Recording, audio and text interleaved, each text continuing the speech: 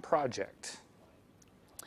Yes. Oh, this is such a great story. It warms my heart. And I also want to say, if there was ever a boutique when I was in high school, I would be in a lot of trouble. But take a look around, guys. Again, it's prom season, and you're seeing nearly 200 dresses that were passed down by people, just loved ones, people in the community, and even boutiques that had a chance to put their hands in on this project. MJ's project, that is. Now, MJ's busy over here sorting out accessories, so I'm going to have mom here, Nikki, talk a little bit.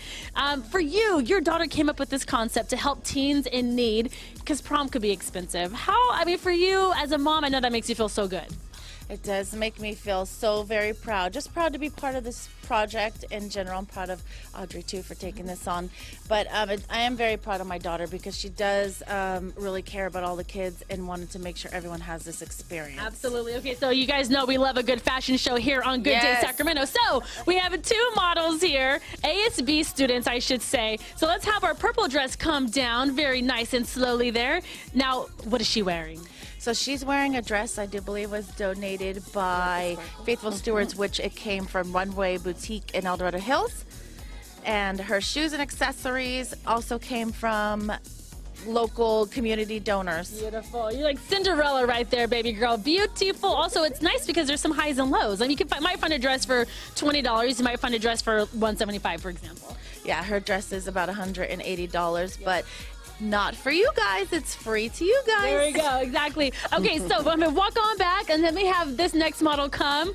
Another free dress. Now, I'm going to actually just talk to our model really quick. Tell me your name. I'm Kirsten. Kirsten, you attend Union Mine High School. You brought this dress in because you wanted to donate. Why was that so important to you?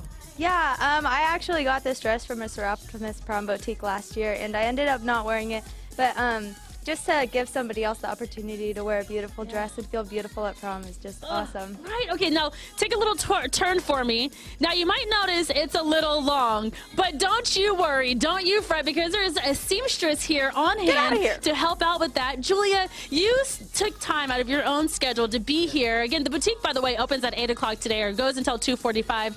Help in a situation like this where a dress just might not fit perfectly. Oh, absolutely. It's a rite of passage for the girls, and I definitely want to make sure that they feel comfortable and enjoy their night, not worrying about tripping or feeling like they're in secondhand clothes. Absolutely. Well, thank you so much. Princesses. Yeah, I mean, thank you so much for your time. And then, Audrey, as we get ready to toss us back to our anchors, we have all the accessories behind us and even the shoes. How much fun is it for you to do this with your classmates? So much fun. In fact, we had during one of our class periods, we all came in and pitched in to help out and organize, and all of us, even some of the guys, not gonna lie, had some fun just messing around and just organizing. We all came in, tried some things on. It was a blast. It's truly, I'm truly grateful to be able to help everybody here, and I'm thankful for everybody who donated and just helped out here. Again, I'm grateful just to even be in the presence of these young students who did such a great thing. Thank you so much to the models. Thank you to MJ. Thank you, Audrey. Thank you, everybody